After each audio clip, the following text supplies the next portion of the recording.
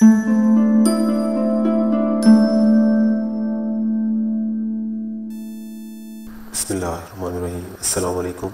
सेहत ज़िंदगी चैनल में एक बार फिर खुशामदीद।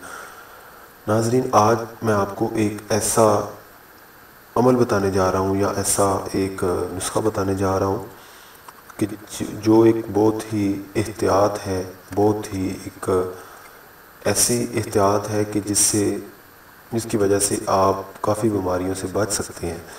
वो ये है कि आप नहाते वक्त जो है वो आपने एहतियात करनी है। वो क्या करना है, आपने नहाते वक्त अगर आप शावर की मदद से नहाते हैं या किसी बर्तन से पानी डाल के अपने ऊपर नहाते हैं तो आपने क्या करना है कि आपने डायरेक्ट अपने सर पे पानी नहीं डालना।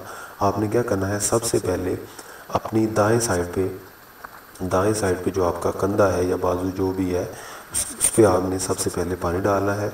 उसके बाद आपने अपने दूसरी साइड पे डालना है, फिर आपने अपने सर पे डालना है पानी।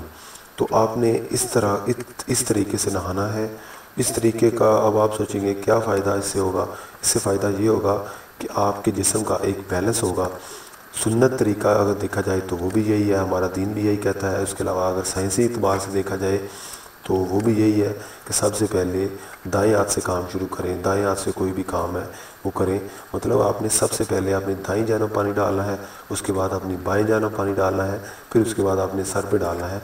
इससे इस तरीके से आपको क्या होगा कि आपको कोई भी बीमारी ऐसी वैसी नहीं आएगी और आपको जो है बुखार ख़ास तौर पर वो आपको नहीं होगा, क्योंकि आप अपना एक जिस्म का टेम्परेचर जो है उसको आप मेंटेन रख के आप नहा रहे हैं। तो आपने ये छोटी सी एहतियात करनी है, इसकी वजह से आप बहुत सारी बीमारियों से बच सकते हैं। तो नाज़रीन, ये छोटी सी एक मेरे पास मालूमात थी जो आपके साथ शेयर करना चाह रहा था। तो अगर आपको अच्छी लगे तो मेरे चैनल को सब्सक्राइब कीजिए, मेरी वीडियो को लाइक कीजिए, शेयर कीजिए और मुझे नेक्स्ट वीडियो तक इजाज़त दें। अल्लाह हाफिज़।